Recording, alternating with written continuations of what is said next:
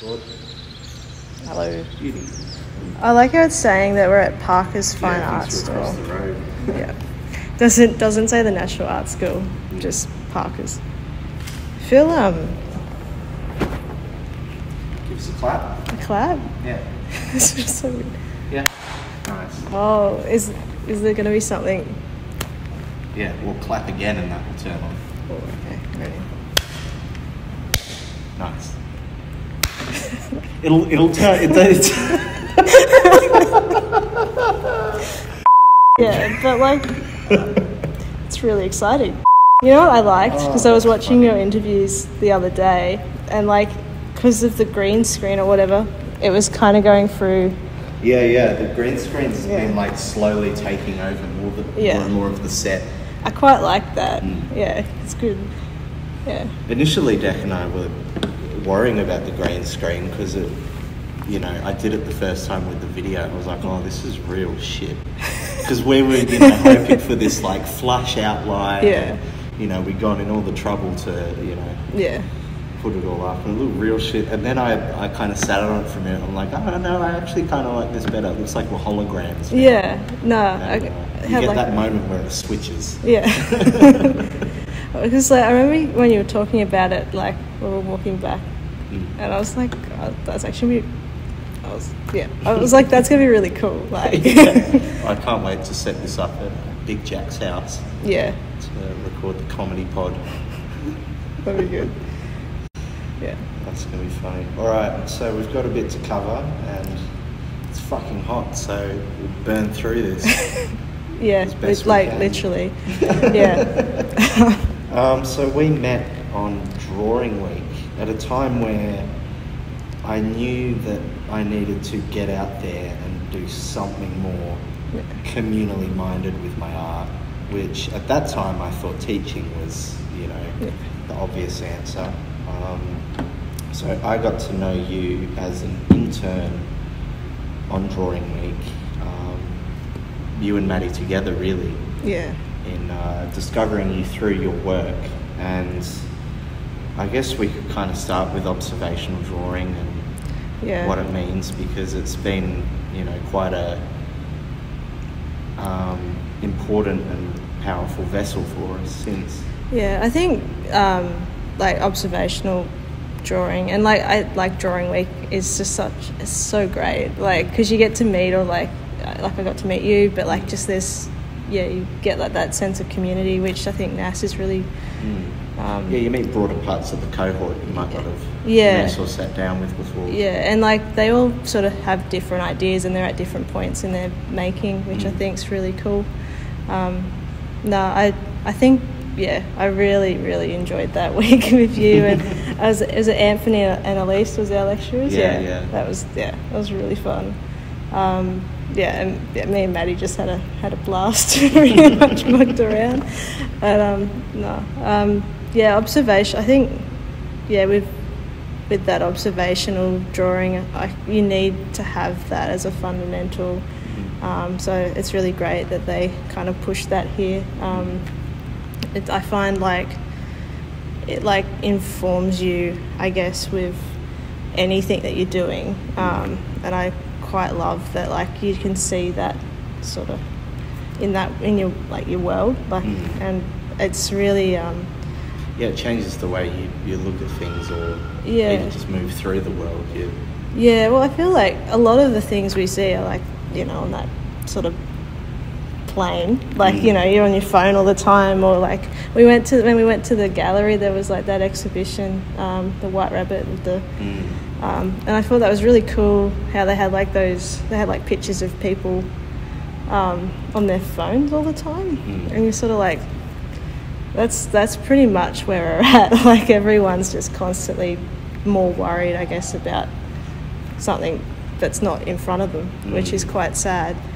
Well, it's getting to the point now where, Henri, you just met upstairs. He's got a fascinating painting practice, and he's done these grid paintings where the colours sort of slowly change. And he was telling me the other day there about how our vision, like our cognition, in so many ways is being changed by these mediums. Yeah. And apparently now the eyes are we're much more in tune for horizontal and vertical arrangements, for these neat grids that pervade everything. Yeah, it's really like, because even when you look at like computer programs and that, it's just like they're all structured the same. Like you have like your main sort of section at the top, and then it kind of like, it's really, I don't know where I'm going with this, but yeah, I've been noticing that a lot working with computers at the moment.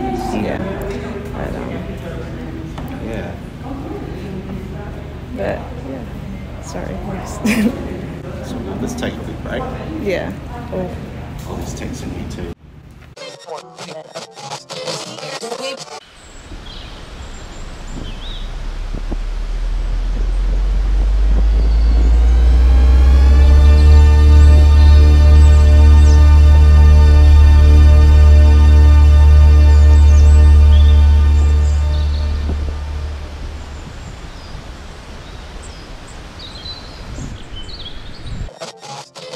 Using the little crisscross strokes, little X's, just like so. Just begin dropping in a happy little sky. And do these little X's, see? Little X's. There. That's just the way the teacher used to grade my paper in school. She'd just run across it and go ch-ch-ch-ch-ch. I like how it's just like, you can see. See the sound. Yeah. That's really cool. Good snap clap. Nice. Do you reckon it's working? Yep. Try one more time just to be safe. Right. Oh, that was a really crap clap. Crap clap. There we go. That should work. Yeah. Cool. So we have to talk a bit about copper, because we love copper. Well, as you know, when I met you and Maddie, I was done with printmaking. Yeah. There's no other way to put that. Very much done with printmaking. But the kind of interest you both showed in that kind of work led me to seek out the facilities again and keep making it. Yeah. And you especially became kind of the central figure in the copper project and the way that's happened. Yeah. I think it was a really great project. Just in terms of you're using your knowledge in sort of observational drawing, but then they sort of deteriorate, and I like the fact that you're starting from a pictorial sense, and it's just like the information slowly, and it's like a memory shifting or fading, which I think is really lovely. And I think on top of that, like, it's a work that I guess you can go out and have a chat, and like we'd go and like get our egg mac muffins and stuff like that, and just be out there for hours and just like wandering around cemeteries and random places. But I love that was like, I really enjoyed making them with you. They're fun to make, just relaxing, but they also have this interesting notion of time, and like they sort of that deterioration of time, which I think is really like sort of, it's a conversation, but it changes, which I think is really cool. Yeah. Kind of started with the excursions, didn't it? Yeah. I think it started with, was Waverley Cemetery the first one we went to? I think so. Yeah. That was really fun. Because I think that's where the tombstone shape started. And I started cutting things after that. Yeah, because like, that's a beautiful place. It's weird, isn't it? Because it's like, it's very strange, like a cemetery of that size, up on a cliff above the ocean. Yeah, like it's like you feel very somber when you're there, but then it's also beautiful. Yeah, and very peaceful too.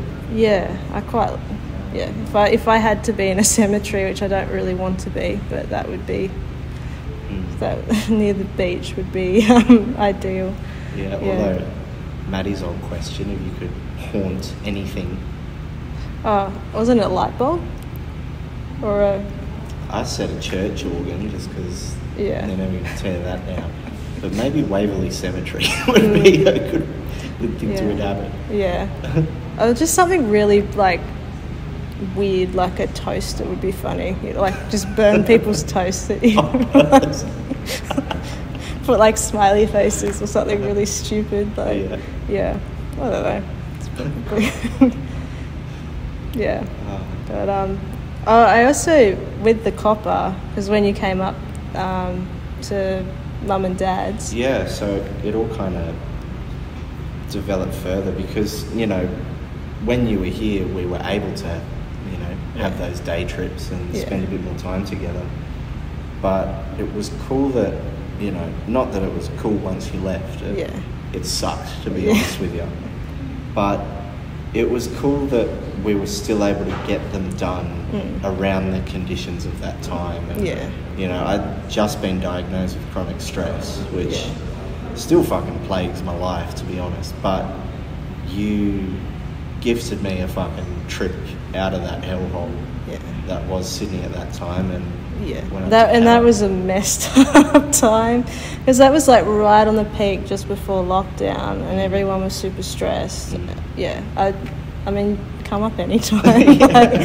It's like it's a nice place to be, especially when like you're not 100%. I think you need to have that time out. And I think there's two things I need to unpack in how that trip kind of let that project grow outwards. And the first was something you touched on last night, and that was, and I forgot about this, was the fact I was dunking the plates in the water. I loved that, things like that. It was getting me closer to the sites I was working with and getting to work somewhere different. I think that was a really turning point for the project, was like when you were taking them out in the elements and actually leaving them, and like the actual like the time or the history of that is sort of cemented in that action, but it sort of replicates that through that like deterioration, and it would deteriorate differently. Like you're saying that you put one in your flat, was it new? And it's like completely different to like another one, so it'd be interesting even playing with like the idea of space. I feel like that would be really cool. No, it's really fun. I think I'm really glad we did that one. So the second way that trip has really added some weight to the project has been in the way the plates allow me to interact with people outside of the arts. And that started with your parents, which was fascinating. I mean, I'll let you tell this one because Dad. Ian.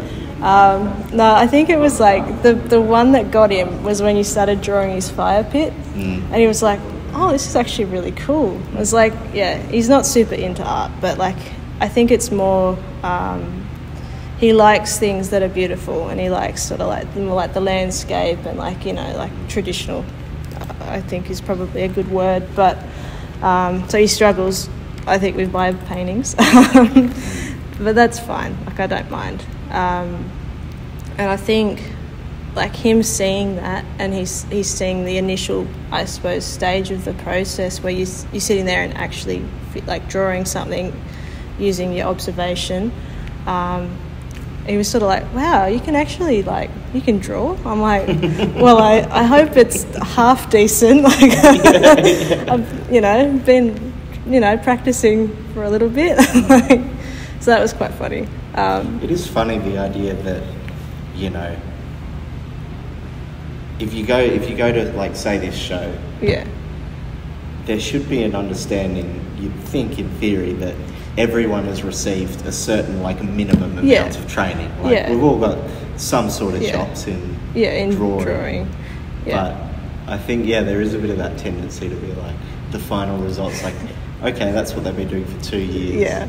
And I mean, you were mentioning too that you know, even since we were doing the copper and stuff, you've been taking friends out now in your van to draw. Love it. It's so great.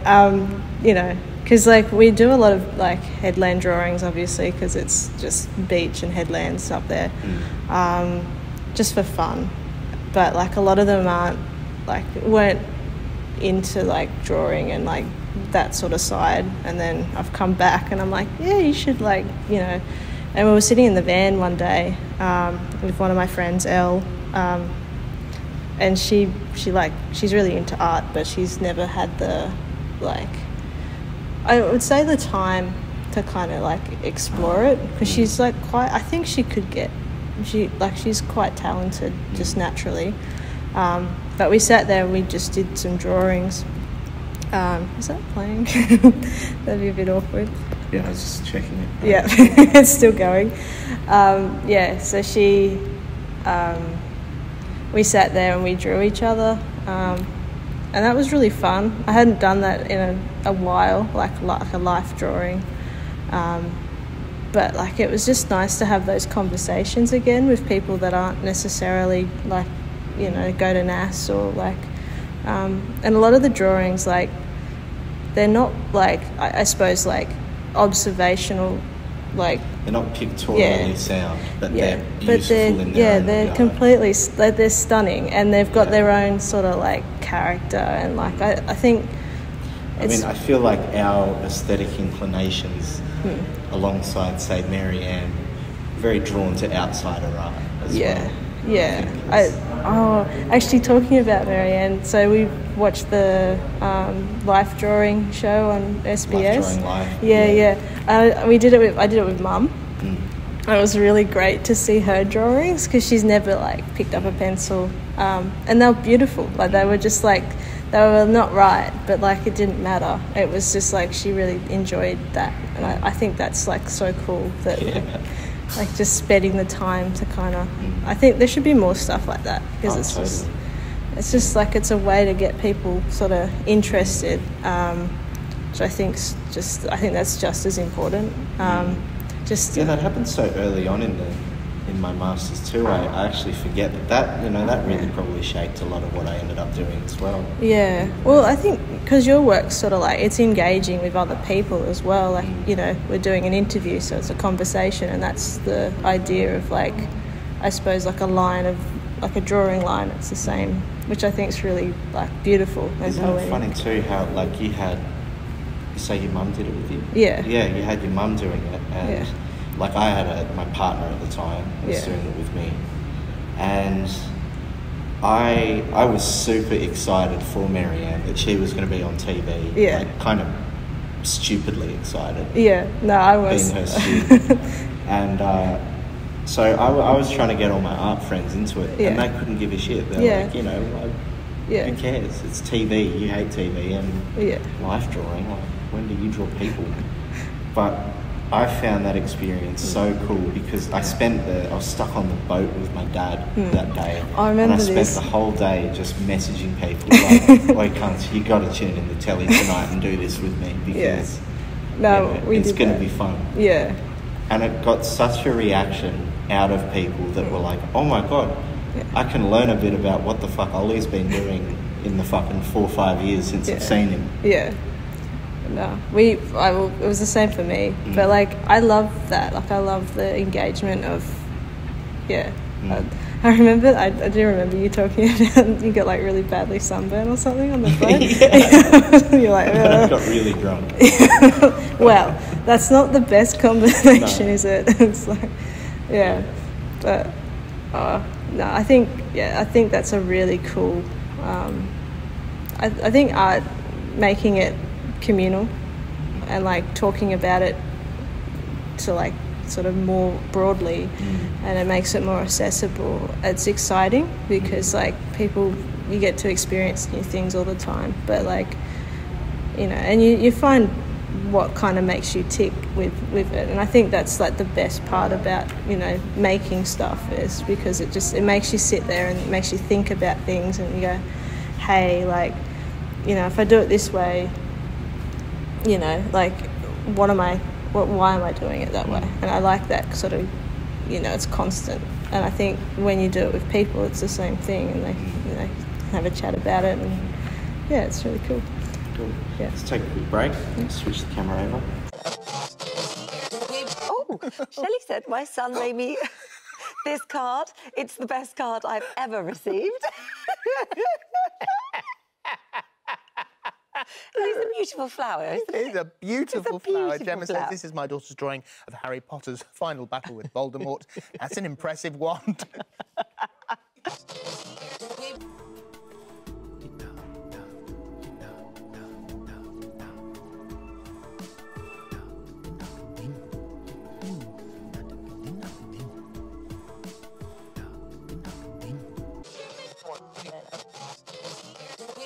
Through this last 10 minutes. I'm gonna clap. Again? Very nice. Is it gonna? Yeah.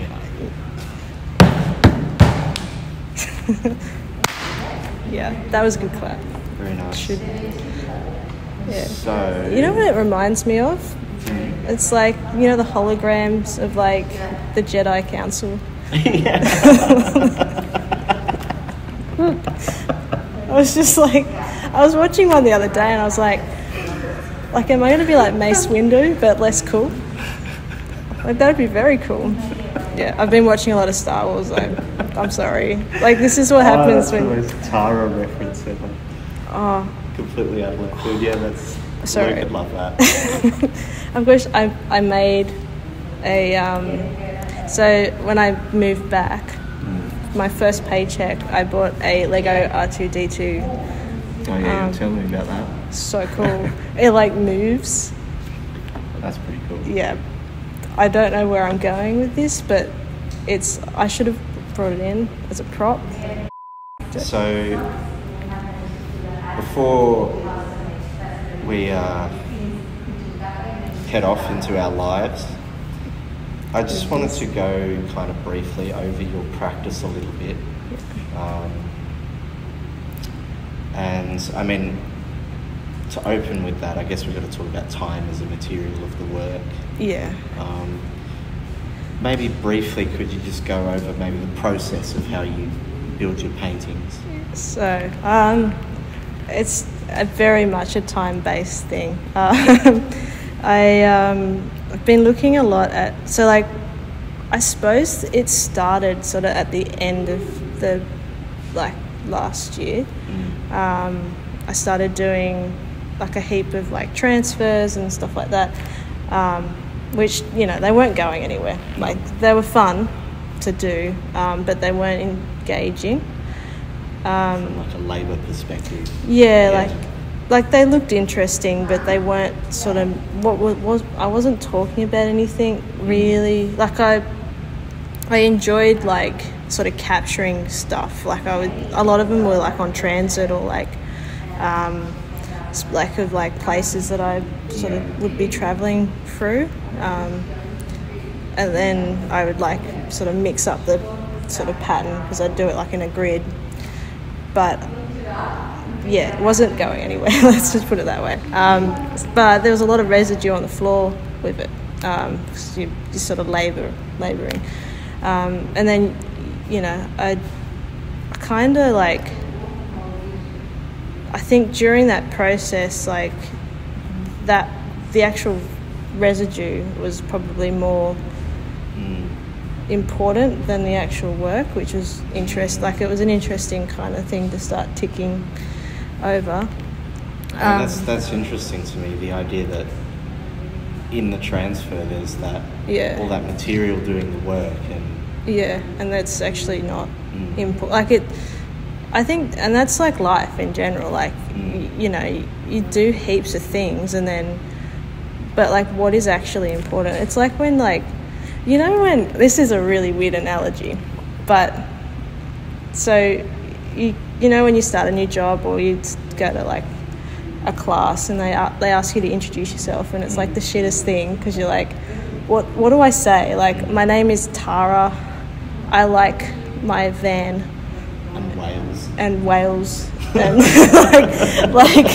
like you, it's sort of like, you're like, shit, like, what is my life? Like, there's like, it's like this existential moment where you're like, what do I actually do? Like, and I suppose like that was like, I had like weird, so like Pop passed away in that period, and yeah, you know, like, he was like my, like, I loved it. He was my best friend, And you have so many of those memories that kind of, even now, like you can kind of just sort of go back to them, but they're going to change over time because memory isn't perfect, which is sad. But I feel like if memory was perfect, we'd all be traumatized. That's true. That is very true.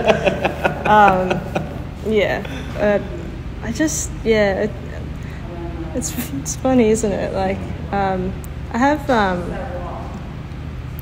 I think it's more about what's left behind, I guess, and that's where that came in. So I ended up getting these beautiful, like, spent way too much money on canvases, and I pretty much hugged them for like 2 weeks straight because I didn't want to touch them. But the idea was like all the residue that wasn't actually, like, the important part of, I guess, the work was the remainder of the work. So that's where that came through. So like and I think that's like with a person, it's like, you know, like they're gone, but like they're not really, like there's always going to be some form of like them, you know. And like I think on his anniversary I made Mum and Gran a plaque up, and like because he loved whales, so like it was just like George Barker, lover of whales, and it's really nice because like they can go and they can, you know, sit there and watch the whales with him, and it's just I think that's important, is to I think on that as well, something I talked about with Marianne that I think we could agree upon is something that's really not just beautiful but interesting about art making, is when art can exist in the world seamlessly without any need for people to identify it as art. And I love the way the copper does that. I love the way your plaque for your granddad does that. And I think it's beautiful when art intersects with community in these ways. I agree. I think like art doesn't need to be a painting, it doesn't need to be a drawing, it doesn't need to be art, like it doesn't need to be commodified in any way. It's more about like communications and art, like you know, poetry, or like, you know, when you have a song, it's like, it's beautiful. Like we were sitting last night listening to like just like incredible music, and it was just like it was so beautiful that you're getting emotional. And I think it's more about the idea of like, you know, like it's not necessarily about the outcome of it, which I think is really important. I think with like because my works are quite physical, like they're big and they're, you know, actually I'm doing some small works at the moment. It's really fun. I'll have to show you some actually. But they're in the van. All right, cool. They just travel with me constantly. But I like those ones because they're calming in a weird sense, like if you just look at them, and they work well with space, and it's nice to have work that just is part of the space. And that's another thing. It's like if you leave something somewhere, it's going to have a trace mark, like you're going to spill something on it, or like, you know, so there is like a little bit of the incidental in that, but it's not an intentional part of the practice, but it just sort of makes the work, I guess, have a history, which I think is really important. But no, I think clothes, I think they're very cool too. You're big into your clothes and your textiles? I'm big into clothes. I need more. I think this has been the hardest thing about moving, is like I have nowhere to put them. So I have them in rotation at the moment from the back of the van, which is really embarrassing. But we had, I have to show you it actually, but I made a drawer for the van. I measured it with an esky. Oh yeah, you were showing me that. It's really good. It's really good. I can like, you know, I've got an esky, I've got a bed, I've got clothes. It's great. Very nice. Yeah, but no, I think. Cool. Yeah. Thanks, Tara. Thanks for coming on. Thank you. I don't know.